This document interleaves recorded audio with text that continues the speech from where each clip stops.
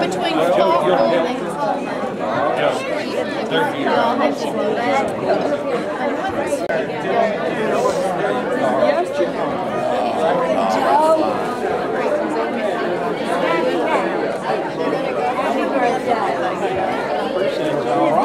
I was. I had no idea.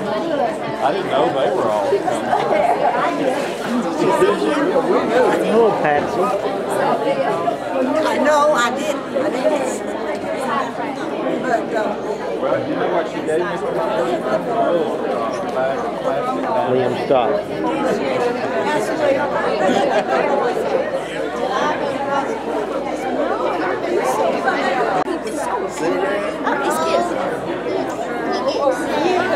Angie.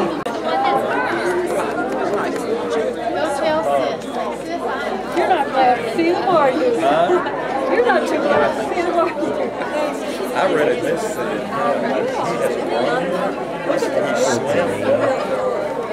and she said that he was cutting teeth. Yeah.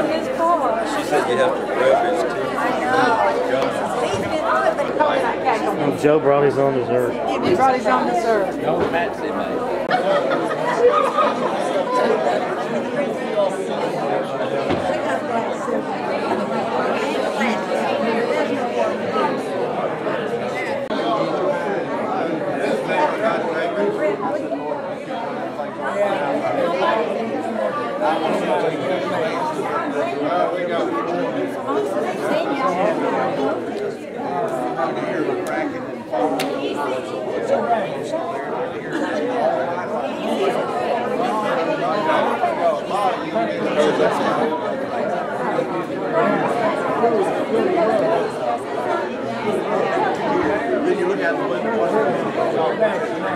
Here? No. No? Okay. Bill Thomas. Oh, Bill Thomas, my son-in-law. Yeah, he can ask him. He has a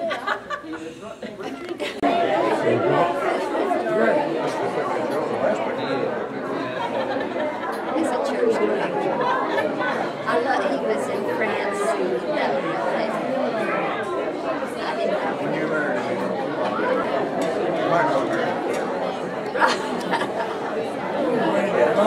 But in that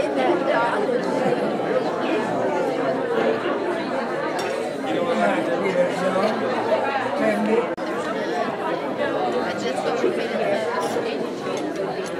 Is she? My sister. Why are they not? This is Ma'am, this is hash brown casserole. They have food like this. This one's hot.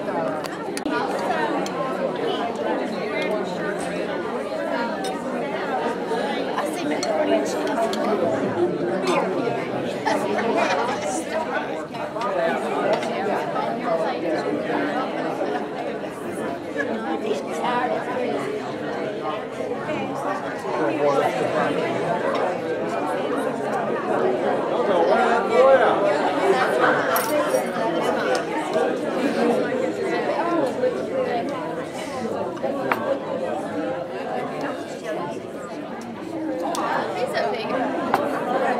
Hey girl, how you doing? Some roll. Uh-oh. Mother, does it matter where we sit? I'm afraid I do.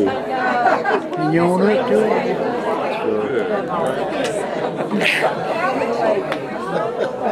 How in the world is it? Right over there.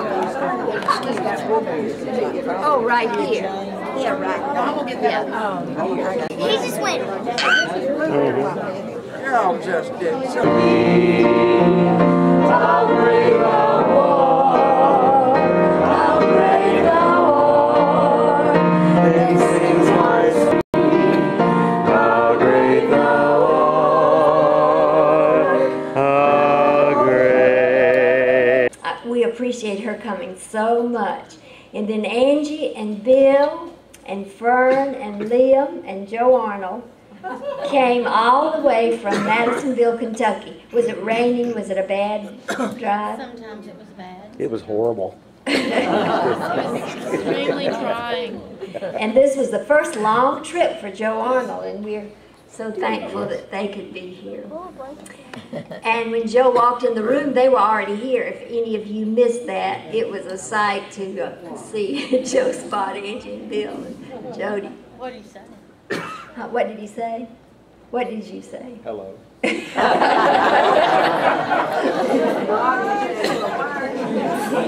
What are you doing here? And then I'm so glad that my sister, June Knight, could come from Jackson, Mississippi, and her daughter, Cindy, and her husband, Bill Harrison. Thank you, Bill, for bringing these girls from Jackson, Mississippi. And then a friend of ours that used to be in the church 20 years ago, where'd he go? Joe Bagley. Well, when he comes in to know my neighbors, Dr. Amrick and Shami Walia live, I look right out my front windows to the right up the hill at them. And then my neighbors out on the garage side of my house, the Screven, Cindy, and Jim, and their son Thomas, and the twins, Anna and Mary.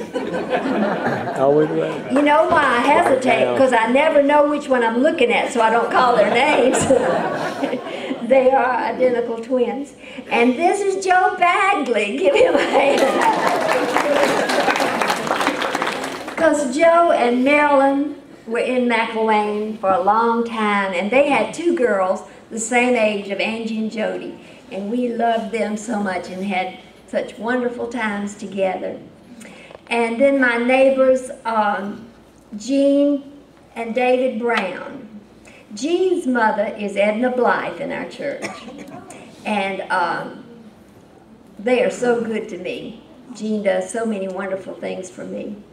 And then our friends from long ago who were at McElwain when we came, Pat and Jean Massey.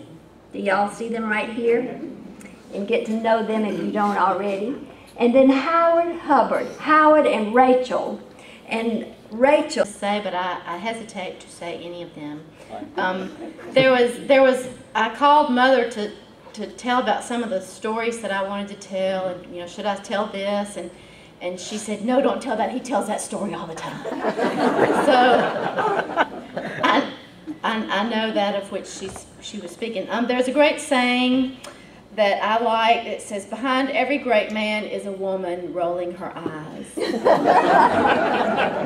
And so behind Dad, there were always 3 women rolling their eyes. And so as I drove down this afternoon, I started to think of all these things that happened in little stories, and I was going to try to tie those stories into how I turned out so well. And the first story, and I hope that I get all these right, I called Jody and I said, what stories are you going to tell? And I want to make sure that we don't tell the same stories. And she said, well, I'm sure that you had a different slant on it anyway. So. But my dad, if you've known him for very long, whenever he sees small children, he wants to come at them, and he is so excited and effusive around them that he just beats the tar out of your little leg or your little behind. He just starts patting, and it becomes very abusive. And that's the house that we grew up in. And my kids today say, why does Pawpaw have to hit so hard? But anyway, as a child, when he would come in at the end of the day, we knew that that's what we had to look forward to, is that he would be so excited, and he'd just start slapping, and we'd all, it was quite hectic. So I remember one night, I think he was coming in from off the road. We hadn't seen him in several days. We knew he was going to be really excited. And so it was pouring rain. And we heard the car pull up in the driveway, and I remember immediately I ran and got behind a chair or the sofa or something, and I was hiding behind the chair. And I remember peeking out from behind the chair when the front door flew open and my father just came falling into the living room. He just fell out in the floor and he was writhing in pain. And what had happened was he pulled up in the driveway in the pouring rain, and he looks across the yard and he sees the newspaper laying out in the grass. And so he's going to make a stop, a detour, and get the newspaper before he gets up on the front porch. So he runs out in the rain and he grabs up the newspaper. And to get to the front porch, he decides, we had some azalea bushes across the front of the porch, and he decided, he said, I can take those azalea bushes. I can get over those bushes. So he's going to leap the azalea bushes and get on the front porch, which would be a great idea, except that he always kept the front porch painted. He kept that concrete porch painted so that when it got wet, it was just as slick as glass. And he hit that front porch, and we had those little wrought iron ice cream parlor chairs, and he said he went through those chairs like a bowling ball. And that he hurt himself, and then he got up, and he stumbled into the house. But I just remember that image of being so, I don't know, so frightened and so astonished to see your dad come flopping through the front door of the porch. And let's see, what has that done for me? I guess that I learned just how excited, enthusiastic my father is about me. The second story that I have to tell is about one Sunday night at the Hubbard's house. And a lot of times on Sunday nights we would go to the Hubbard's house, or we'd go to the McLean's house after church, and we would all play. And remember, the kids would watch the Carol Burnett reruns. Bill's telling me to shut up. No, just move along. But I remember Dad would always warn us, and he would say, he'd say the same thing every Sunday night, I don't want any running or romping or acting like wild Indians. And then he would always give us some wise saying, and he'd say, and you can write that down in your little black book. It was always something obnoxious that we didn't want to write down. So I remember at the end of the evening, we were all, I know how that feeling is now of trying to get your kids together and get them in the car, and the adults kind of tend to want to keep talking after they've told the kids to get in the car. And so we had gotten loud and obnoxious, and I remember it was dark, but I remember being loud with somebody, Gina or Meg or somebody, and turning and looking this way, and I see my father coming at me, and he's in the process of taking off his belt. And just that sense of self-preservation, I took off running in this direction, and I got halfway down your driveway, and I realized my chances are better if I just stop and take it than if I make him have to chase me down. So I remember just stopping and turning around, and I got it right there in the driveway. And I guess what I learned there was you better obey your father.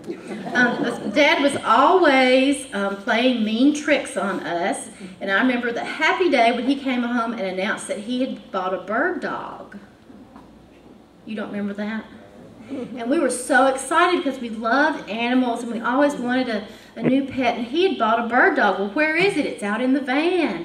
We went out there and looked, and a bird dog is a radar detector. And he thought that was so funny that he'd gotten us going so good. And that taught me that my dad is always concerned for my safety. And then, I know y'all remember this, remember El Chico's restaurant here in town? There was a Mexican restaurant, El Chico's, and Dad loved to go to El Chico's. We went there all the time, it seemed like. And so finally, along about high school or so, we were going out to eat one night. Where do you want to go? Well, I don't want to go to El Chico's. Well, why not? Oh, they've changed their cheese. And we always, after that, he'd have some reason for why he didn't want to shop somewhere or go somewhere or drive somewhere or eat somewhere. It would just be some reason that we just thought was bizarre, like they changed their cheese.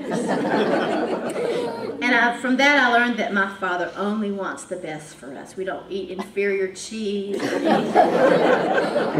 And then the last story that I will tell is about the fact that my father, a closed door means nothing to him. There is no closed door that he cannot get through. And so when you visited his home, when you grew up in his home, you had to make sure that if you went in the bathroom, you had to make sure the door was locked, because he might come in and find you incapacitated, and you just you couldn't get away from him. And so we always have to be very careful about closing the doors and locking the doors. And I recall that on the day Fern was born, I had been on the delivery table all day long, and they had come up from Birmingham, and they had been there a long time waiting. And I think they got tired of waiting, and they left the room to go get something to eat. And while they were gone, the doctor came in and said, well, we're just gonna start pushing and see if we can't make something happen. And so there I am, in that position that you have to get into to have a baby. And the doctors in their sterile gowns, the lights are shining, the nurses are saying, push, push, push, push, push, push. And the curtain flings open, and there's my dad standing there.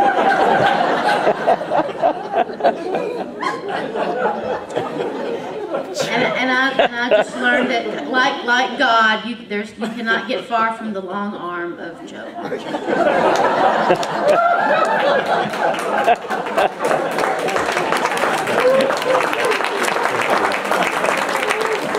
Did that make you have the baby sooner? That made me have the baby right away. Right then. No, I turned to my husband and I said, get him out of here. And I did nothing. But I have been very blessed to have the father that I've had. And I was singing the other day, I am 40 years old and I've never driven a car that my daddy didn't buy for me. And I think that's sweet, but really it's kind of pitiful. I recognize that. But I love him to live to be 100, and we'll be doing this again in 10 years. I'll save some money. Not sentimental like him. You should feel honored because Wilman made such an effort to come tonight, Charlene. We are so glad. We hope that you continue to improve. Have any of you thought of anything else? Some of you may not have heard that Bernard had a fall yesterday. Let's see, Sue, do you know anything new? Bob and I went by this afternoon. It sounded like Tara being his child, but it's wonderful being his wife. It sounds like a eulogy. I thought about a passage of scripture that you all know in Proverbs about the virtuous woman. And you know what the last verse of that says? It says, charm is deceitful and beauty is passing, but the woman that fears the Lord, she shall be praised. And I thought about that, charm is deceitful. I have been very charming for the last few months as I planned this party. But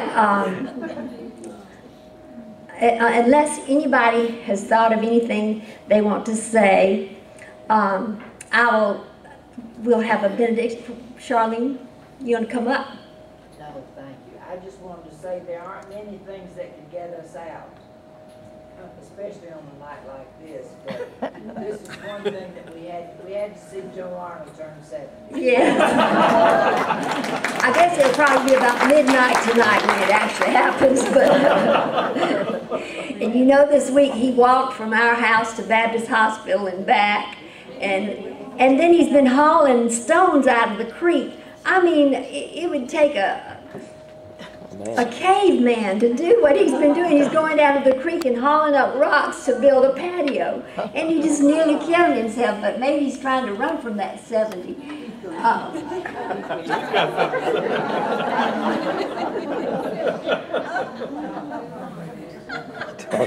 This is deteriorating to a bad situation. I would like to thank all of you, our neighbors and friends and relatives. This has been it was a complete surprise. I didn't even suspect anything, but then I do realize that I'm paying for all of this. Thank you so much.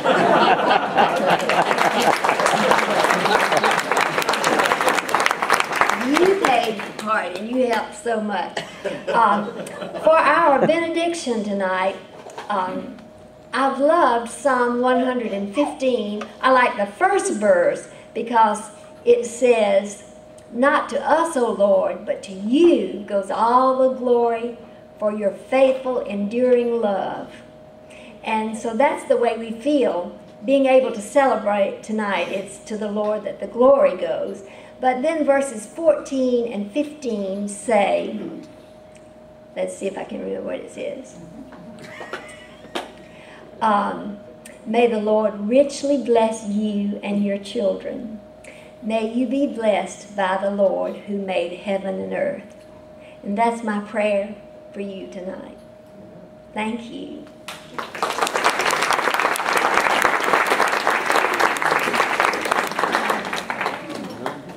And get you some food. There wasn't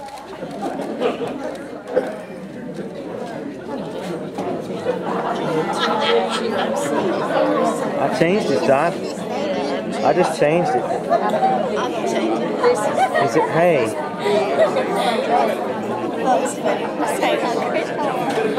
Oh, good.